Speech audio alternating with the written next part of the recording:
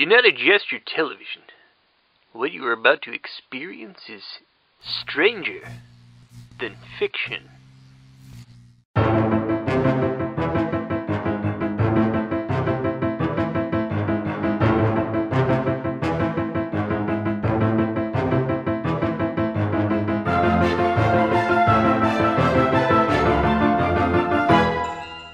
Hey there, strangers, and welcome to Stranger Than Fiction. I'm Devin, I'm your co-host. Hi everyone, my name is Heidi. And we are on episode 17. Woo! So we're going to be covering a apropos topic for right now.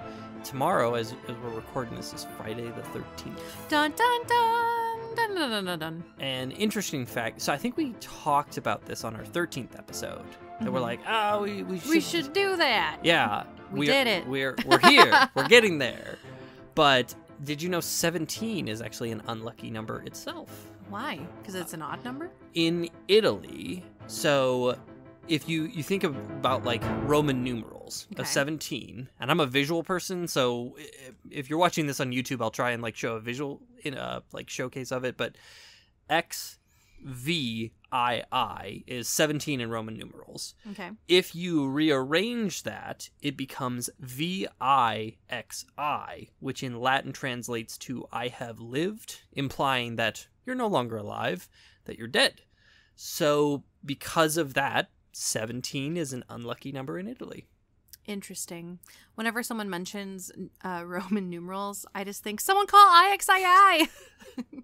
So if you enjoyed that fun fact, just wait. We've got more interesting unlucky number shenanigans ahead. But I don't know. I'm really excited about this episode because we watched a horror classic, Friday the 13th. The original, not the 2009 remake. We went back to the 1980. The one we had was, quote, the uncut version. Oh, I didn't know that. I don't know what the difference What did they cut? is. I will admit, because Maybe less gore? I don't know. I feel like the original was probably just as gory, so I don't know if then, like, when it went to home video, it got cut. But we watched the uncut version, if that makes any difference, or that's just a marketing gimmick. And this was your first time. My first time, yes. So we will get into your thoughts about it, but it was definitely an interesting experience because for those of you who have not, like Heidi, seen this, I will say the ending has a twist, would you say? Yeah. Especially if you I didn't call that, yeah. So a little bit of a spoiler ahead for those who may not have ever seen the original Friday the 13th. There is an, I would say, unexpected ending of sorts if you're kind of familiar with the Friday the 13th series franchise. Yeah. So, without further ado, let's get to Heidi's dissection. Okay, well, it starts off with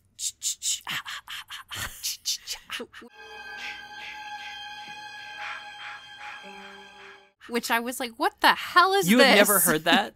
I'd heard it from a comedian, and now it makes so much sense. Like 15 years ago, yeah, I heard. I was going to say it's a huge thing in pop culture. Well, the now very I get famous. Yeah. So anyway, I wrote that they're at a church camp. It's not a church. I don't know why I went for. They said were hallelujah. They were singing some campfire hallelujah. So it starts off at a church camp in the 50s. It's just a camp. No, it's a church camp. Deep and wide, hallelujah, milk and honey. And they're singing, and a couple there wants to go to Pound Town. So they're getting all cozy. They put a blanket down. You know, things are happening. On the gross, like, hardwood cabin floor. Yeah. They're like, we don't want to be nasty. Let's put a blanket down. Yeah. Also, ow, my back. So, anyway, so they're getting frisky, and then they hear someone, so they stop and they start, like, buttoning their clothes back up, and the boy's like... we'll get more into some of the details. This came out after Halloween. So this was released in 1980, 1978. Halloween came out. This rips off a crap ton. And one of the things is, if you're familiar with Halloween, you know it starts with a brilliant POV from Michael Myers' perspective as he's kind of going through the house. And this mimics that. Like, you It have does. a POV of someone coming and catching this couple. And I was like, wow, they're really going straight after Halloween of just doing almost the exact same thing with a similar stinger and a POV shot. And I was like, okay, well, we'll see. So the boy is looking at the camera because it's a POV shot, and he's like, "We weren't doing anything, I swear." We weren't doing anything. We were just messing around. And then gets stabbed. Boom. Just First right kill. into it. It's Right like, into it. It's, And then the girl screams, and she is slow-mo stabbed. It's like, ah! And then it's it's not only a slow-mo, but then it goes into a freeze frame. the slow-mo in this was rough. Yeah, it was. I'm not a fan of slow-mo. I'm not either. This made it feel very dated, but That's okay. So anyway, then the title, Friday the 13th shows. got the classic, it comes in, breaks the glass. Yes. And then we go to a girl named Annie who's just walking along. Where are your parents? She's a camp counselor. She doesn't need no parents. I mean, yeah, I guess she's 18, but like still, like where She's did got she like come from? She's got like a giant like backpacking backpack. Yeah. And presumably she probably was hitchhiking a little bit because Yeah. you're like, how? Because she's just walking around this town with this huge 50-pound Like, pack. how do I get to this camp? And I was like, where did you even come from? How far have you been walking? Who knows? So she goes up to a dog and she's like, where do I go to find Crystal? Camp Crystal. Well, first of all, she's like, hey, girl. I mean, boy. Hi, girl. Excuse me. Hi, boy. Hey, you speak English? How far is it to Camp Crystal Lake? That Okay. was odd. Anyway, so she is going to be the cook at this camp. So then she goes and says, hey, where can I find Camp Crystal Lake? She goes into a diner in this sleepy town. Yes, and they're like, oh, that place is cursed, but sure, I'll give you a ride. Then we cut. No. You missed the best character. My favorite Oh, character in yes. this whole film is Ralph. We'll never come back again. Who it's been many years since I've seen this. I don't remember this character, but all I can think of when I was seeing this is, do you remember in Cabin in the Woods where they like make fun of I think they call him like the Harbinger, like there's a specific character that like warns the people about to go into like the Cabin in the Woods. Like it was, yeah. It was It's like the a guy guy at at a the gas gas station. station. Yeah. And to me, I was like, that's funny. Not really thinking like that ever happened in a movie. That's just kind of our collective conscious idea. Like maybe it happens in like Scooby-Doo. I was like, no, straight up. They clearly were like, no, Ralph is this nut job who's like, you can't go to Camp Blood. You're going to Camp Blood, ain't you? You're gonna get murdered. And they're all just like, crazy Ralph. Oh, Ralph. I'll drive you there in my truck. Anyway, so then we cut to Kevin Bacon, ladies and gentlemen. Shirtless Kevin Bacon. That was a surprise. He's not shirtless in this. He's like half shirt on. I didn't think It's like off his shoulder. Oh, it looked like he was naked. Yeah, so Kevin Bacon is in a truck with a boy and a girl, and they're listening to banjo music. Yeah. It was like dong dong dong There dong dong was- dong dong. I mean, talking about the music, there was a lot of interesting choices, but I really hated the banjo. Every time I go to camp, I listen to banjo music. They just get you in the mood. Represent. So then there's a random, so they pull up to the camp and there's a random shirtless guy with a mustache cutting wood, and he puts the kids right to work. He's wearing jean shorts, very 80s. No shirt, No creeper shirt. stash, And he's glasses. like, oh, hey kids, help me move this wood. And They wanted to like pull a stump out. yeah. And so he puts them right to work, and then this girl named Alice gets hit on by this guy. So we find out his name is Steve, and he is the director of the camp. Yeah. He's been investing money, and they said $25,000. Like, that's a lot of money. It was in 1980. yeah. I don't know It what, still is especially for me. with inflation now, but yeah. But Alice is, and I'm not gonna knock too much on people's looks, but She's she got has a shag this haircut, and it's it- awful. it's like It's very 70s. Yeah, slash it's like early a 80s. weird bowl cut. It's like awful. it's rough on her, Alice and you're is like, not "Ugh." cute. And like Creeper Steve with his stash, Yeah, just he's, like, like, let me just feeling like her up. rub your hair, I your think he bucket like head. rubs her shoulder too. It's real like, creepy. It's and real he's creepy. like, you don't like it here, you can leave in a week. I'm like, dude, red flag, leave right now. Yeah, Not she's even killer like, aside. "Haha, okay. Yeah. So creeper mustache Steve. So then he drives a Jeep, which I noted that I like. He has a Jeep with the Even top though he down. was a creep, he had his Jeep. He has a Jeep, so Jeep creep. he gets points there. So then we switch to Annie. Annie's the cook she pseudo hitchhiked. Yeah, so I mean, essentially she gets- because she doesn't know this trucker. And, like, even in the truck, he's like, oh, you don't want to go to that camp. I know Ralph was but crazy, I'm driving but, like, you halfway there. yeah, like, I know I said you shouldn't go, but I'm pretty much taking you halfway to this death camp. So he drops her off in front of a cemetery, which I thought was a little foreshadowing. Yeah, I don't know if that was. just I don't know if that was cool. intentional, but Maybe. and then she she walks a little bit more, and then she sees a Jeep coming, and it looks just like Steve's Jeep. So presumably, Yeah. it's Steve. Because you see Steve leave in this green Jeep. I thought it was and- blue. I thought it was green. I thought it was blue. Anyway, this Jeep Yeah. is the same color, Mhm. and it comes up, but you don't see the driver. Mhm. And she's doing the hitchhike thumb. Yeah. She's like, can I get a And ride? the I'm Jeep going stops. to Camp Crystal Lake. Yeah, and so she gets in the car, and she gets picked up by a stranger. And at this point, we thought Annie was going to be the final girl. Yeah, for sure. We're like, oh, we're getting our final girl. She's and a chatterbox. Yeah. She's like, I'm just excited to cook. And, like, the hitchhiker person's not saying a word. Like, you think Yeah. she would get a freaking social clue. No. Anyway, so then you think it's Steve who picked her up, but they missed the turn to Camp Crystal Lake, and Annie notices, and she's like, well, shoot, I've She's like, gotten we myself in missed deep. the turn. What? This we should- hitchhiking person. We should pull over, and they don't, and they start like to speed and drive crazy. So Annie's like, I'm gonna risk it, and she jumps out of the Jeep Head first. Yeah, literally, she like dives into the cement. Yeah. Who thought that was a good choice? But then she's hobbling away like she hurt her leg. I'm like, girl, if you did anything, bashed your head in, Yeah. and you're dead. your neck's broken. Your leg's fine. You're just paralyzed. So then, she hurts her leg. She even says, ow. That was my I think favorite she part. like, yeah, Ow. she's like, ow, ow. And I'm like, oh, wow, the acting school here really Yes. did you good.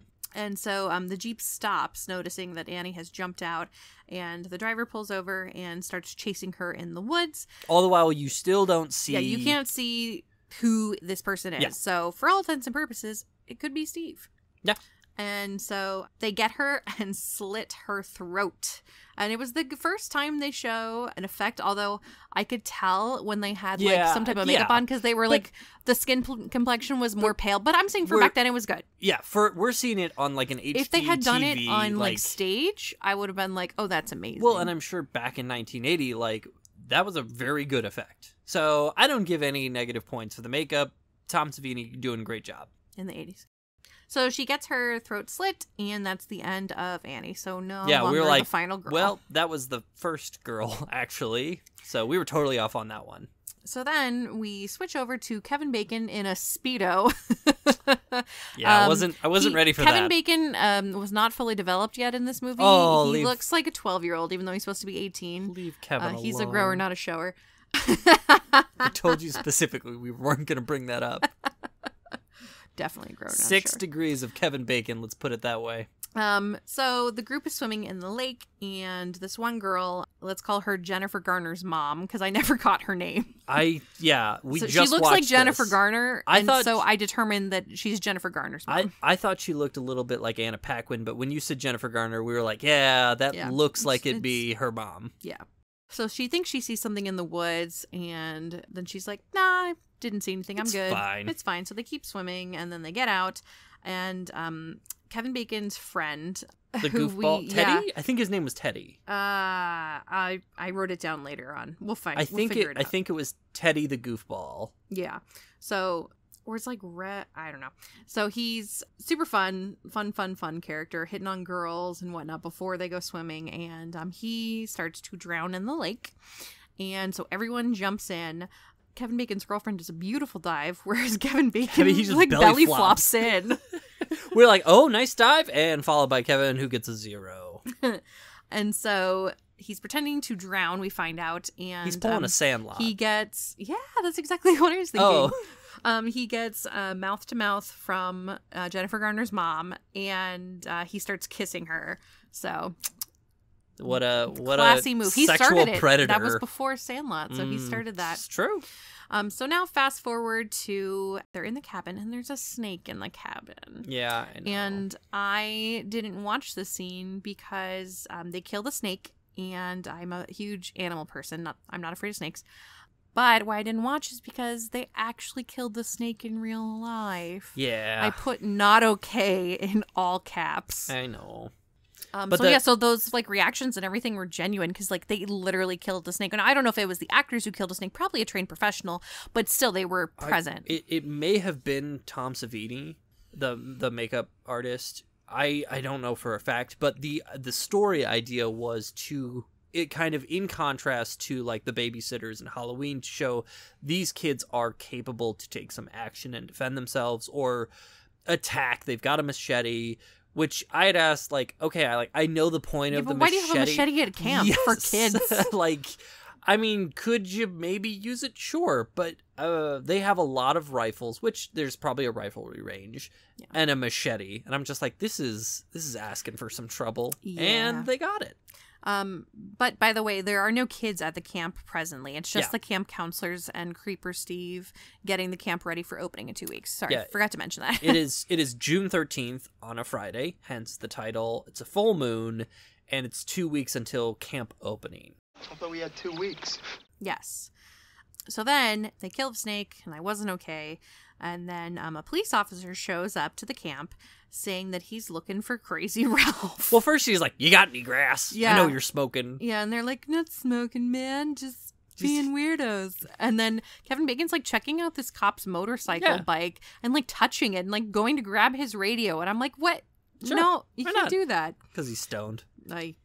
Anyway, so they don't see Ralph anywhere. So the cop's like, okay, well, you see Ralph, let me know. And so then fast forward, they're in the kitchen, and because Annie's not there to cook, so they're trying to like put together a meal, and they open the pantry, and Ralph is in the pantry, and he comes out saying Crazy Ralph. He's a messenger from God and is warning them to leave. I'm a messenger of God. You're doomed if you stay here.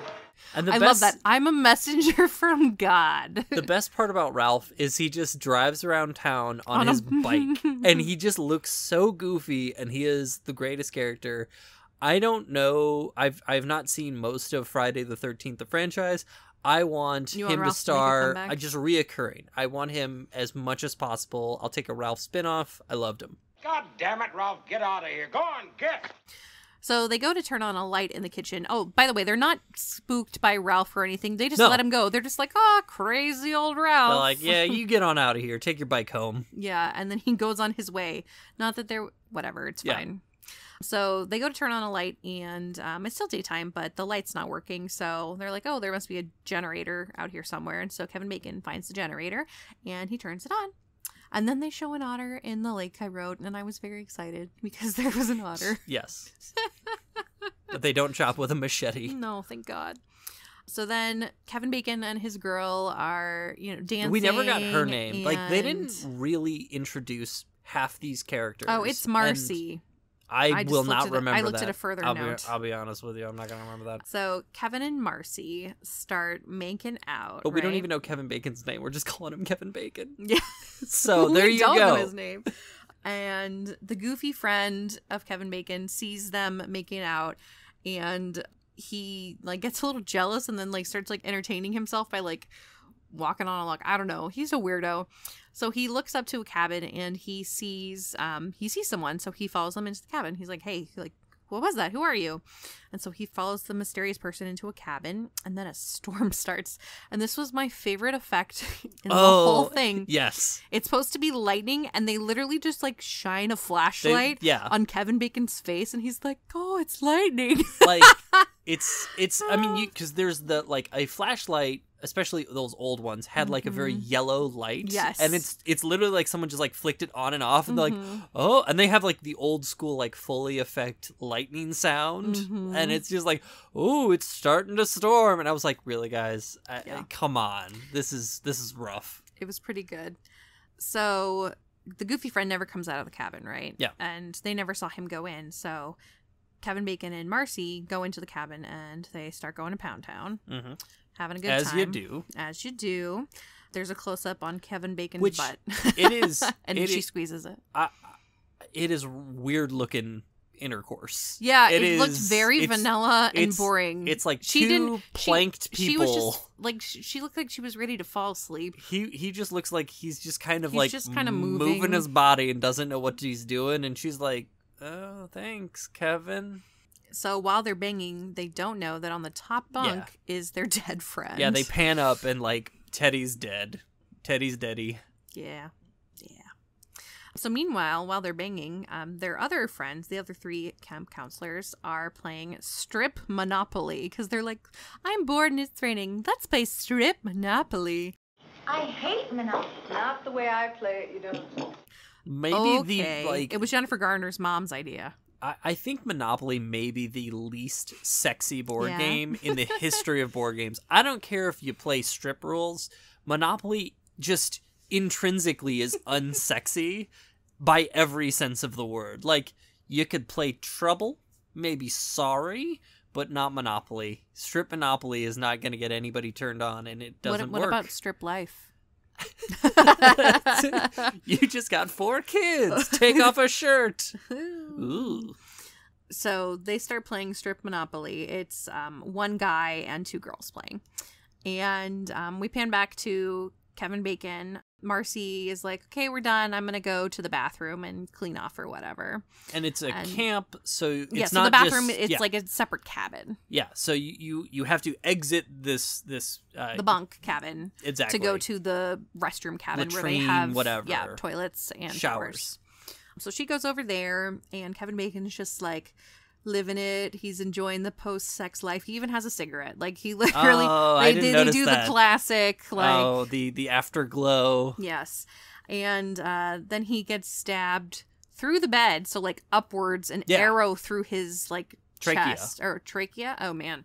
Yeah, it's rough. Yeah. So and you were like, stabbed. how did the killer do that? Under the bed? Yeah, but you've got to just like hope. You've got enough thin force mattress. It's a camp to go mattress. through. It's thin. Like, hope you've lined it up so it's like his squishy trachea, not like into his spine. Like, that one thrust in the right place is going to get him good. Yeah. So Kevin Bacon is no more. He's cooked. So Marcy, who just got banged, is in the bathrooms, and the sink isn't working. So she magically fixes it because we all have plumber skills. And which I understand, like, setting up the generator and like the power like could like go out and this backup generator and blah blah. I didn't really understand the sink not working, other than like I guess the camp's in disrepair. Like, that was just kind of an unnecessary point. Like, it's just like she's isolated. And I will say, like, props to this movie. I think a lot of horror movies, I struggle because I don't believe the environment that you have this group of individuals that are isolated, that are in this horrible situation, and none of them have the sense to get out. But this does a very good job of one by one, the others are not aware of the murders. They are mostly isolated. I wish they cut out the cop coming, because the cop shows like, well, the police, it's not so in the woods that the cops can't come by, but the other characters don't know of most of the killings of Kevin Bacon and the goofy friend, and so they don't have this like red flag of like, we should leave, what the hell are we doing here? And then they set up later, when there is a discovery, why they can't. But we'll get there. The sink didn't make sense to me. Yeah. So anyway, so she's like washing herself down with the sink or whatever, and she turns and she thought she saw someone near the shower, like she saw the shower curtain move. Yeah. So she heads that way and like checking it out, like thinking that like Kevin Bacon's like come to play a joke on her or something, or come to, I don't know, cuddle. And it's my favorite death in the whole thing. So she turns and she gets stabbed in the eye with an axe, right? But the way she just takes it. She turns, she sees the killer, she gives the most pathetic scream. It's literally, ah! She closes her eyes, and then she's stabbed with an axe in the face. Yeah. It was really great. You're like, if you had like 3 seconds that you could have just moved out of the way, as opposed to just closing your eyes and taking it, like you did with Kevin Bacon. Yeah. So Steve, this whole time, the camp director, is at a diner. And, I didn't like this part. With Sandy. Sandy the waitress, is thirsty for Steve. Yeah, she's like, you can pay me whatever you want. And he's like, here's $1.50. No, she says, you can pay me by taking me out to dinner or something like that. Well, what do I owe you? Just a night on the town. I thought it was a little bit no. more explicit. Oh, well. Sandy And he's like, wanted... ha ha ha, but really, how much do I owe you? She's like, $1.25. Drive careful. I will. Good night. I want to put that creeper stash to use, though. So then he's like, I better drive back to the camp. Also, why did you leave the camp, kids? And he's literally like... Well, he's towing back. We kept calling it a jacuzzi. I don't remember what He just has reason. a trailer. I don't remember. I don't know why reason he left. Yeah. why he's like, I gotta maybe go get some supplies. But Yeah. he's like, all right, now I've got to get back. Yeah, because it's raining and they're probably scared, or I don't What? know. It's funny. What? These aren't kids. Got 6 new counselors up at camp.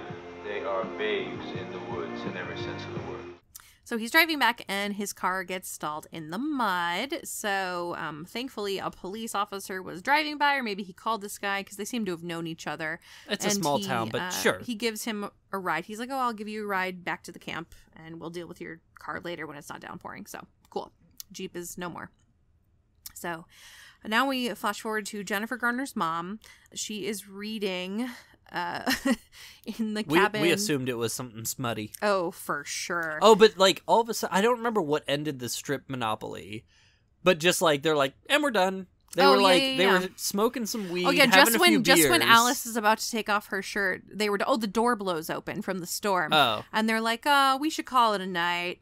And then they're all just like, yep, we're done. I was like, so Alice okay. and the guy stay behind. Alice and the guy stay behind. Bill. But Bill, Bing Crosby's son. Yeah. But Jennifer Garner's mom is like, I'm gonna go read my smutty book, and I was like, yes, girl, I understand. So she's reading a book by candlelight. And she hears, help me, and it like sounds like a little kid, right? So she's like, she looks up and she's like, that was weird, and then she hears it again. So she follows the voice into the rain, as one does, and of course it's the killer. I will say, we are not horror movie aficionados, but there's a lot of horror scenes that I watch that I'm like, get out of there. What are you doing? Why are you still in this situation? I will say, if I heard a little kid, that's how a killer could get me. Is if I heard someone screaming for help in the woods, I would go out in this storm to try and find out what's going on and how to help them. See, I'd only go if it was a kid. Adults can suck it. It was a very ingenious way to draw someone out, and I really will give major props to the writing on that, where it's like, I think this was well written from that standpoint of the isolation was great, not being aware of the other murders, and that was a great bait. So very, very good setup there. Yes. And so she's out by the archery shooting range at this point.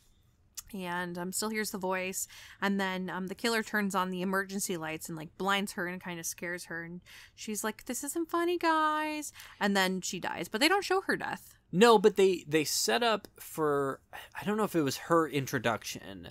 They had Teddy like shoot an arrow that hits yeah, like really close to her. It hits the target. Yeah. And so you have this kind of little like, is she gonna? And then I think it's assumed that she dies by an arrow as well. Yeah. But you have this setup, but they don't really show the payoff. No. And I don't know if they just kind of ran out of budget for some of them, because like I expected every kill was going to be seen and very graphic, and some of them definitely are. And then there's some like, I don't think you see Teddy's. No. They find him. I don't think you see Bill's. You see... We'll get there. Okay. Okay. You see a few, but not all of them. Yeah. And so now we go to Alice and Bill, and they're like, oh, we got to find Jennifer Garner's mom, whose name is Brenda, turns out. I like That's Jennifer where they Garner's say mom better. that.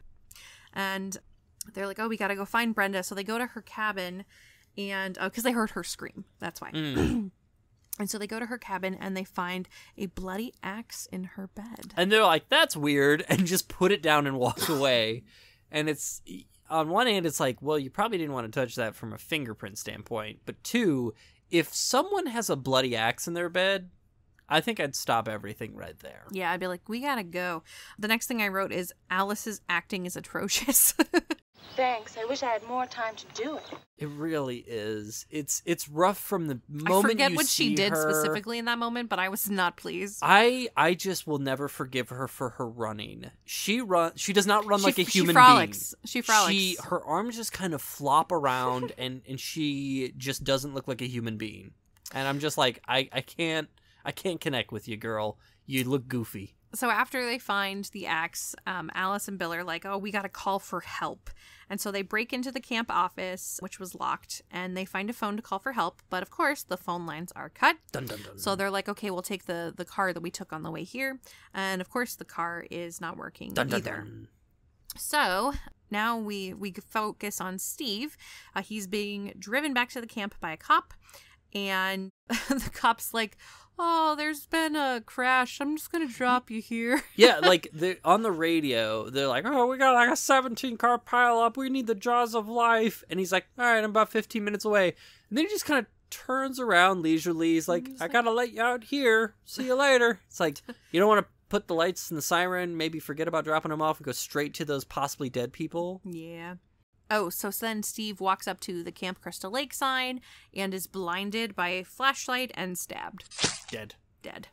So now Alice she's like, I'm gonna go to bed because we can't do anything. So she like falls asleep on the couch, and Bill goes to fix the generator because of course the power is out. Dun, dun, dun. Power's been cut. So Alice wakes up screaming Bill. She just did that. She's like sleeping, and then she's like, Bill. And then, yeah, I don't know why. We didn't mention on how Jurassic Park must have ripped off this movie. Oh, yeah, because of the raincoat and the Jeep and the rain. There's a heavy storm. There is Steve walking around in, like, the same yellow raincoat as Dennis Nedry. He's, like, coming up to a sign, like, blinded.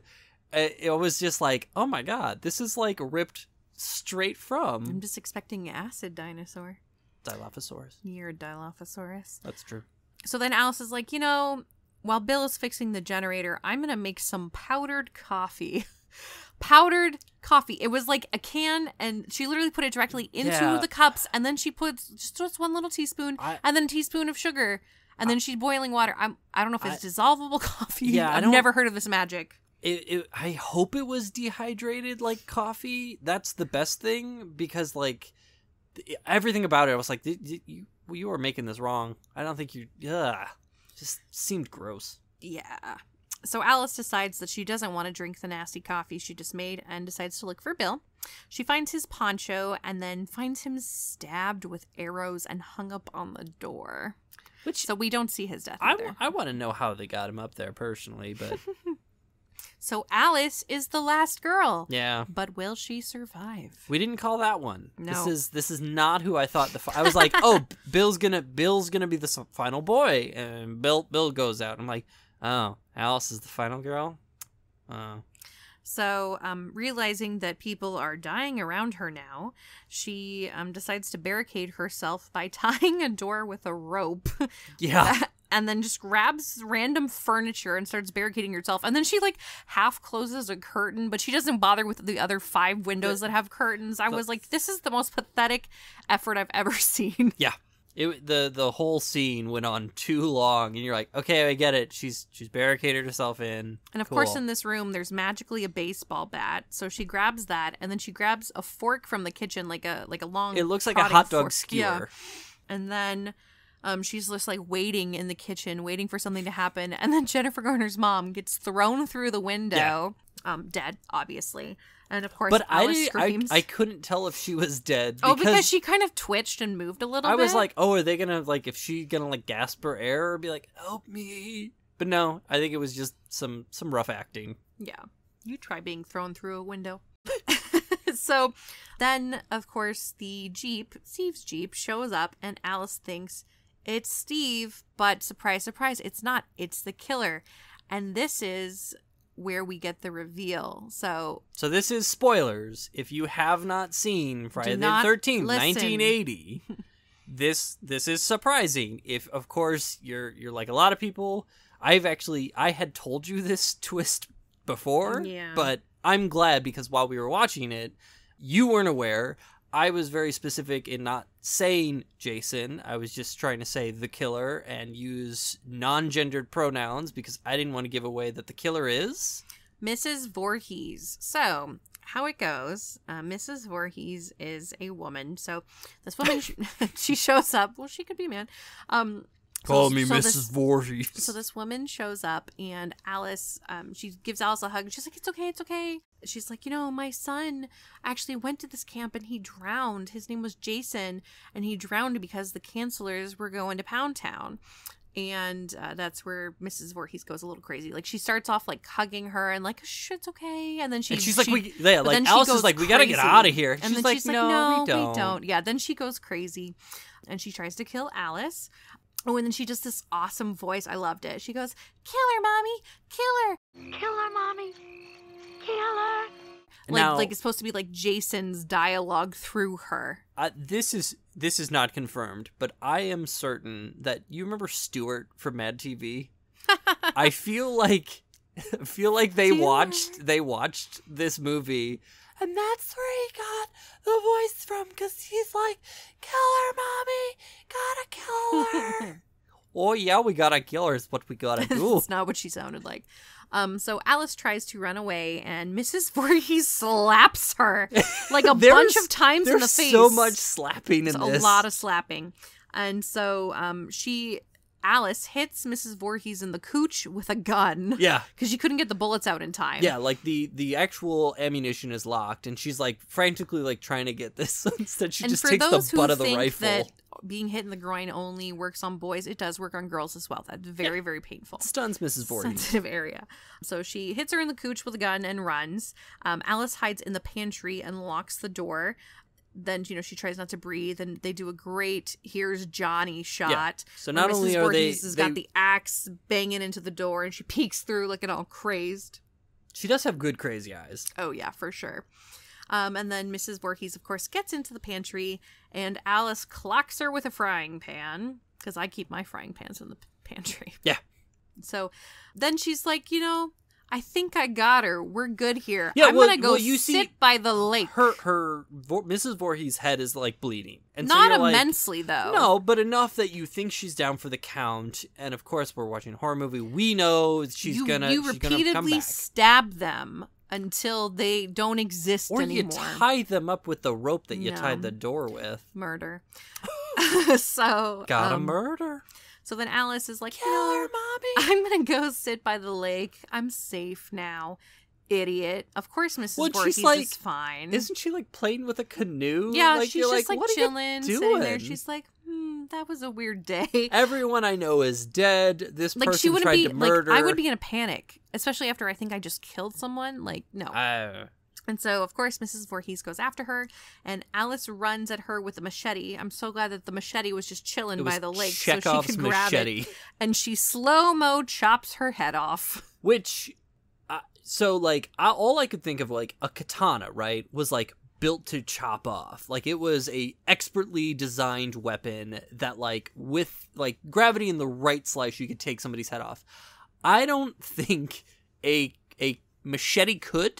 I'm not saying it's impossible, but the way it comes off, clean swipe. It's just like pop, and it's just slow mo, and they kind of linger on her decapitated head, or like the decapitated part, and it's a little goofy. Yeah, the slow mo really hurts all of it, and I feel like it takes away some of the gravitas. But it may have not back in that day. Maybe.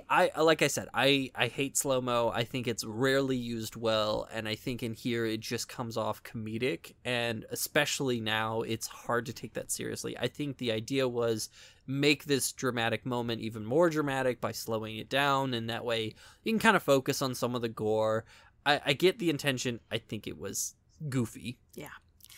So then Alice gets in a canoe on the lake and just sails into the darkness. She's like, well, work's done here. I'm still pretty tired. And I thought that's where they were going to end it. No. But no, they don't. So the next day, she's still in a boat, her hand's over, and the police show up, and they're like, ma'am, or whatever. They're yelling at her, and she's like, oh, she's kind of like in a weird daze. Like, she's very chill, and she's like, oh, the police are here. Like, she doesn't say that, but that's just her facial expression. But then she's pulled into the lake by a zombie. Zombie Jason, who's Zombie kind Jason. of mutated and moldy, and yeah. Pulls her into the lake, but then she wakes up in a hospital screaming. And so that part was a dream, we think. Mm-hmm. And yeah, they're like, your parents are coming. Everyone's dead. You survived. Good job. You get a medal. The end. Question mark? The boy. Is he dead too? So before we get to, our official rating, do you think that was a dream? Or do you think like it's supposed to kind of obviously lead into part 2 where Jason is the killer? I think it was a dream. Oh, see, I guess I see it because Jason becomes the killer, that this, and I know, and we'll get into it, that why they did that, but I guess I personally, from a narrative standpoint, think it is real. So, just my opinion. But how many stabs would you give this movie? More than Mrs. Voorhees had to the head. Do you want me to go first, since you always yell at me and say I just you one-up go you? first. I'm going to give it 7. Okay, I was going to give it a 7 as well. All right, well, there we go. I think it was inferior to Halloween. I think Halloween was masterful in its cinematography. Oh yeah, Halloween's the best. I think the acting was far superior in Halloween. The acting in this was atrocious. It was rough. Okay, actually, I give it a 6.5. Oh, you downgraded it. I think it's still very strong. Not being an expert by any means in horror, I think this probably did a lot for the genre, more than we probably know. Mm-hmm. I think it really upped up some of the idea of gore, of, what could be pushed, because Halloween was pretty tame from a gore standpoint. Oh yeah, for sure. They don't really show too much. It was more psychological, which I prefer. I'm not a gore fanatic. Yeah, and same. I don't think this was too gory. I think it was of its time, and I'm not going to say goofy, but it wasn't scary to me at all, and it wasn't suspenseful to me. There was no point where I was holding my breath. But I liked the ambiance. I liked the storm. I liked the isolated cabin. I thought that was an interesting set piece. I liked a lot of it. I think it was realistic, like I said earlier, about putting characters in a situation and having them taken out one by one. I think there are things, whether we realize it or not, that did kind of bleed into the collective conscious, like Jurassic Park and the, that kind of storm scene. Yeah. Yes, I know it's based on a book. Yes, I'm aware of all that. I mean, Cabin in the Woods, obviously, it was based off of, like, all horror movies. Yeah. And it's supposed to be that trope of, we go into a cabin and we all die. But I never realized just how much. Yeah, like how they're literally in this movie, there is that goofy character be like, you can't go up there, it's cursed, or whatever. Mm-hmm. So I did really enjoy it. I think there was some definite faults. I think it's inferior to Halloween, but I can understand why this spawned the franchise that it did. Yeah, I give it a 6, actually. You're just going to keep lowering it. I'm going to move on before you give it like a 5.5. Jeez. All right, we're going to move on to Behind the Screams. So this was released May 9th, 1980, so a couple days before the 13th. As I said, this was after the success of Halloween, which was in 1978. It was also inspired by another movie, Meatballs. What? That was actually a teen sex comedy that was set in a summer camp. It was released in 1979, directed by Ivan Reitman, starring a young Bill Murray. What? Yeah, I've seen most of it. It's not my favorite, but it was well received for its time, and you would see a lot of marketing that would be like, Ivan Reitman, director of Meatballs and Animal House. So it was really kind of very key to getting Ghostbusters made. So Meatballs and Halloween were the two inspirations, which is a very interesting dichotomy, but makes sense. Weird. The original screenplay by Victor Miller was titled A Long Night at Camp Blood. You're going to Camp Blood, ain't you? And they do, I think Ralph calls it Camp Blood, or like some of the townies call it that. Producer-director Sean S. Cunningham proposed changing the title to, obviously, the famous Friday the 13th, which got to play into, the setting. Oh, and I didn't mention why that date is significant, that's because that's Jason's birthday. See, Jason was my son, and today is his birthday. Oh, I didn't know that. Yeah, she says, 'cause today's my son's birthday. That's why she goes crazy killing all the camp counselors. Because it's always on his birthday, June 13th. And I think the 1958 killing was July 3rd or 4th. So that makes sense that she's not doing an anniversary of his death. It's actually an anniversary of his birthday. Oh, okay, cool. Yeah, sorry about that. Miller was unhappy about the filmmaker's decision to make Jason Voorhees the killer in the sequels, which makes sense, but I'm not really sure how you would continue the franchise with a decapitated killer. Not that it wouldn't be impossible, but I could understand that, no, Jason was dead, in the first movie, whether it was a dream or not. Clearly, they went on to say, he's alive somehow. Makeup designer Tom Savini suggests Jason's appearance at the end. So that little pop-up. Yeah. So according to him, quote, the whole reason for the cliffhanger at the end was I had just seen Carrie, lovely Sissy Spacek. So we thought we needed a, quote, real arm jumper like that. So I said, let's bring in Jason. So that wasn't in the script. Tom Savini suggested, they have this kind of little ending cliffhanger, and they just pulled out, let's just have Jason, which then spawned, obviously, that he would return, and that displeased Victor Miller. Welp. Yeah. Sorry. We made your friend... I'm a part of it. The movie was filmed at Camp Nobi Bosco in New Jersey, and you see Jersey. You see the cemetery said New Jersey. There were some other indicators. So I don't know if Crystal Lake is supposed to be in New Jersey, but that's where it was filmed. The camp is still in operation and actually has a wall of memorabilia of the original film. Can you imagine going there as a kid? I would be freaking terrified out of my mind. I'd be like, I'm gonna get murdered here. Don't send me to the murder camp. As an adult, I'd be like, yeah, let's go. I would totally visit, but yeah, as a kid, I don't know if I'd be totally comfortable. Be like, and here's where Kevin Bacon did it and died. I want to sleep in Kevin Bacon's bunk. Ooh. Composer Henry Manfredini came up with the now classic ki. I always know it more as ki. I thought it was Well, however you phoneticize it, those are his vocals in the score. And there was a decision made by him that you would only have music in the movie when the killer was present. I don't know if you noticed that. Oh, I did not. But I was paying attention. It's very clever. And the music really picks up at the end because obviously, she is very present. Mm-hmm. But yeah, you only hear music pretty much when the killer's present. I think the only exceptions are the weird banjo music. And then at the end, there's also kind of a weird song, that ending song that just doesn't really fit. Yeah, it was peaceful and everything's fine. You're just what? It was a good song, but it didn't seem like it matched in the context of the film. But yeah. Tom Savini, amazing Tom Savini, was one of the first crew members on board for the film because the producers idolized his special makeup effects in Dawn of the Dead, 1978. You don't know Tom Savini, but you have been exposed to him because in The Chilling Adventures of Sabrina, they bring him up. Yeah, I thought you'd enjoy that. That's the only way you can possibly connect to something is if I bring up Sabrina. I love it. Yeah. The film takes place on July 4th, 1958. So that's when the first two murders occur. Mean June? No, July 4th. Oh. In 1958. Oh, I'm sorry. Yeah.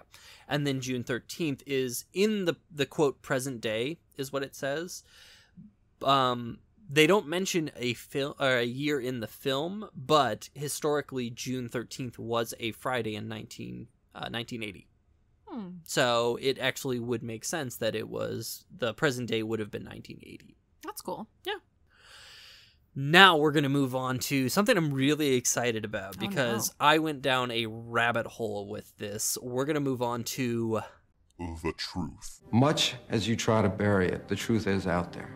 Oh no. So real quick, do you have any idea what might have inspired or what the origin of Friday the 13th might have been? Some crazy person killing peeps. Nope. No, that's not why it's superstitious. I meant the number. the date that, Oh, no.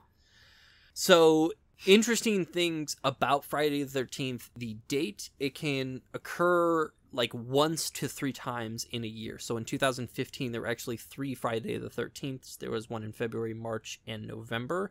2022 will only have one, which is tomorrow for us. Oh my God. And actually, our friends got married on Friday the 13th in October of 2017. And my grandmother was born in September 13th, which was a Friday. That's fun. Yeah. Okay, so before we get into the idea of, we're gonna talk about 2 separate things. Okay. The number 13 as unlucky and Friday as unlucky. Okay. So 13 was not always an unlucky number. In fact, there's a lot of traditions where it's a lucky number. So in France, it was traditionally a lucky number, especially prior to World War I. It was used as a good luck symbol for postcards and charms. In Judaism, 13 signifies the age at which a boy matures, and that's when you have a bar mitzvah, or if it's a female, a bat mitzvah.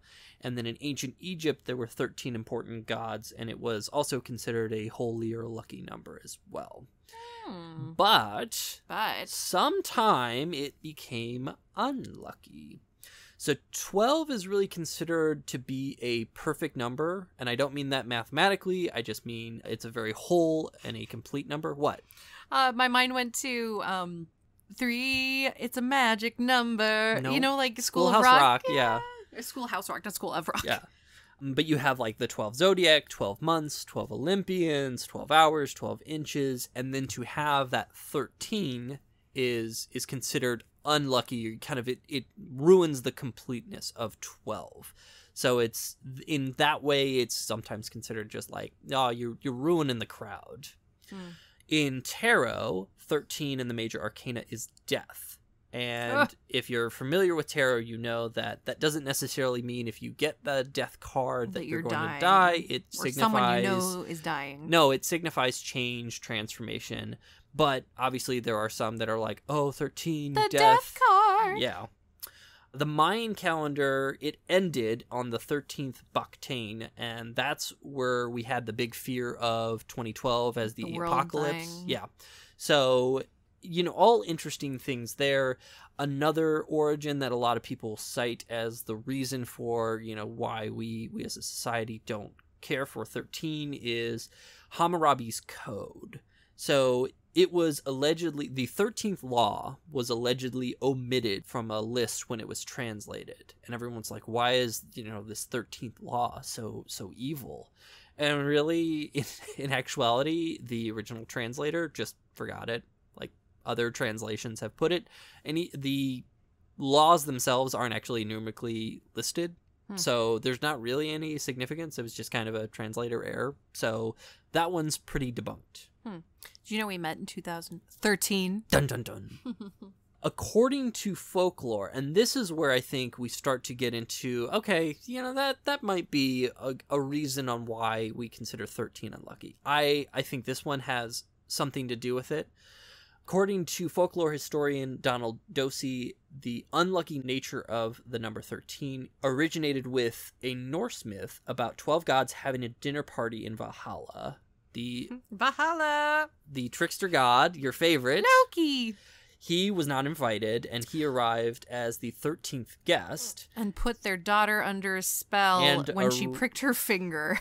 And arranged for Hor to shoot Balder with a mistletoe-tipped arrow. Mistletoe, if you're not familiar, is a gross little parasite. I don't know if it's poisonous, though. Yeah, why did they say kiss under mistletoe? I'm sure we can get in. Because it's the last thing you'll do. Oh, my God. So Balder died, and the whole earth got dark because of it. And pretty much everyone mourned, and so it was except for Loki. It was a bad, unlucky day. And so this, from a Norse standpoint, that's why 13 is unlucky. And it's quite possible that from Norse mythology, you had that spread to a large portion of Europe. Europe obviously then came over to America, and, you know, you kind of had this spread of this idea of 13 being unlucky. That's one possibility.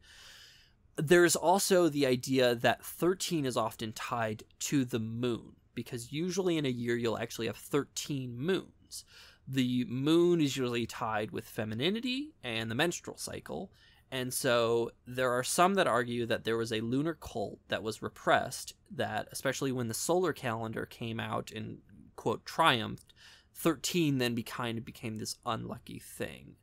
And I want you to kind of keep a pin on that idea of 13 and femininity, because it's going to play in later. Women are evil. Well, you're not far off. So Friday, let's talk about Friday. Friday, or Frigg's Day, if you're not familiar with the origin of the name Friday, is named after Frigga or Freya. The Germanic, it's Frigga. In the Norse, it's Freya. So Freya is the goddess of love, fertility, battle, and death. I love her. Friday was considered originally by the Norse as lucky and actually divine. And then Friday was, in the Christian tradition, said to be very unlucky. So you had Friday was the day when Adam and Eve ate the forbidden fruit. How could they? The day Cain murdered Abel. Oh. The day the Temple of Solomon was toppled. And also the day Noah's Ark set sail from the Great Flood. So a lot of bad Fridays. How would that be unlucky? What do you mean? Well, it's unlucky for the rest of the world who perished. Yeah, that's God's fault. Well, I got to warn you. You're doomed if you stay. So the idea of them Friday the 13th is you had this mixing of two very unlucky things. You had Friday, which was unlucky, and 13. And so then this mixture seems to be kind of a Victorian invention. In 1907, Thomas W. Lawson published his popular novel, Friday the 13th, which was about an unscrupulous broker who took advantage of the superstitions around the world and deliberately crashed the stock market. That's where we get a little bit more of the modern idea of Friday the 13th. Can you crash the housing market, please? Thanks. You don't want it to crash. Oh, just kidding. Keep it going. So you then, going on with the Christian tradition, you have the Last Supper of Jesus of Nazareth. So that obviously was on Good Friday. You had 13 individuals who were present. And the kind of like Loki, you have what a lot of people consider the, quote, 13th guest was Judas. Judas. I knew you were going to do that. You also have that some claim Friday the 13th came from October 13th, 1307, where King Philip IV of France ordered the arrest of the Knights Templar, and most of the knights were tortured and murdered. A lot of people are familiar of that origin from the Da Vinci Code. So that's where a lot of people will point and say, yeah, already, well, Knights Templar was all questionable, and that's not really the origin. So let's get to the good stuff. Okay. So in the Middle Ages, Christianity started to gain momentum. What I think a lot of people forget is Christianity was not the only religion or the first. What? No, in the Middle Ages, like I think a lot of people assume like, oh, and just like Christianity dominated. That is when Christianity really started to get popular, but it was really because of what it was doing to other religions. So you had paganism, and this really stood at odds with a patriarchal faith. They believed in multiple gods and goddesses, and that's a really big problem with a very different religion, that it's like, no, there's only one God, he is male, and if you don't believe in him, you're going to everlasting hell. So you had these pagans that really celebrated Friday and Freya and femininity, and you had 13, which was, very much tied also to that.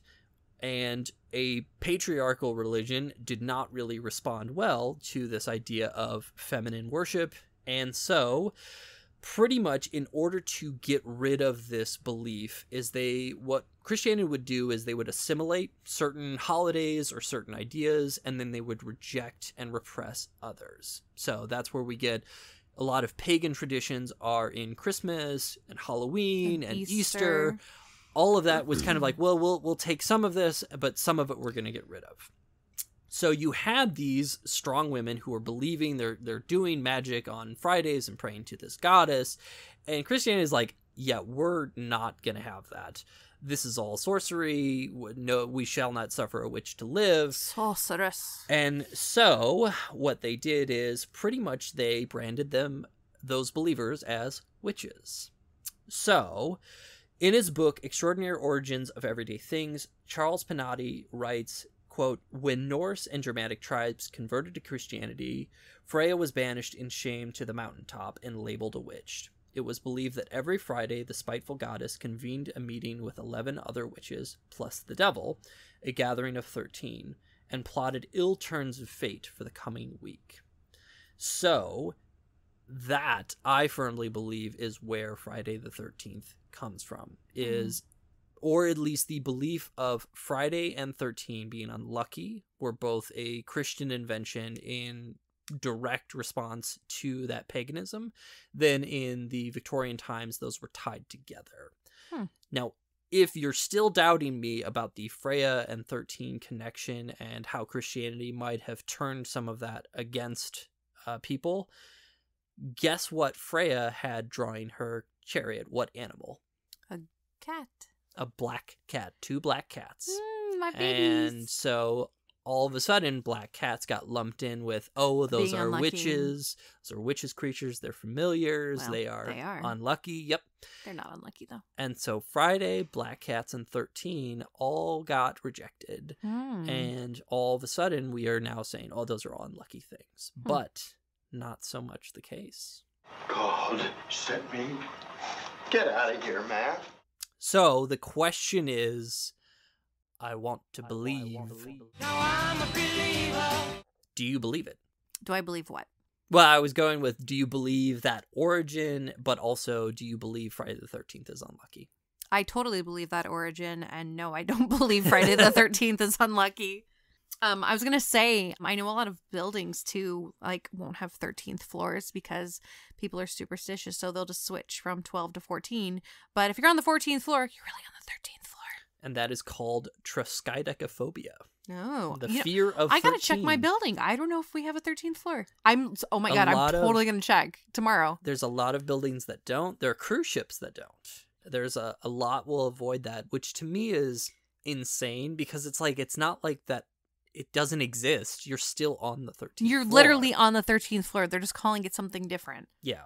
So I personally have never had a problem with the number 13. I've never found Friday the 13th to be particularly unlucky. There is very little evidence that on those particular days there's any higher rate of accidents or any sort of misgivings. So to me, it's this date for whatever reason. You can kind of pick whatever origin you want, but it was assigned that this is evil or bad luck, and then therefore, and then anybody that you kind of retroactively assume it's kind of like, bad things happen on a full moon or people go crazy. I think it's all circumstantial. I think you may notice that it's full Friday moons the 13th. Are the best. Are you kidding me? That's never mind. Well, there are some that believe that more people cause accidents on a full moon for whatever reason. Because they're looking at the moon. It's pretty. Well, and you also just kind of remember that. But I thought it was really fascinating. Well, do you believe in Friday the 13th? Yes. No, I just said I think it's kind of circumstantial. I personally, I think there's probably a lot of factors. As everything, I don't think it's as simple as there is only one origin of something. Of course. But like I said, I think a lot of that plays into it. It would make sense, especially if you think back to how Christianity spread and how it really monopolized things by just kind of saying, yeah, sure, you want to have this Yule log to celebrate your Yule, that's fine, but we're going to call it Christianity or Christmas because it's about the birth of Christ, and we'll kind of make this compromise. However, you can't be doing this sorcery stuff on Fridays, praying to Freya. She is evil, she's a demon, she's a witch, so you got to kind of meet us halfway. And they, kind of put some things in this pocket and accepted others, and it makes sense to me because that's how Christianity just has worked, whether people are aware of it or not. And I could also see other factors kind of adding to it too. If you're a Christian, leave us your thoughts in the comments. I mean, it's not they're not the ones who are committing the Crusades, unless you were. So yeah, I thought it was a really fun movie. I really enjoyed it was finding... fun to watch it with you. I don't think I ever need to watch it again.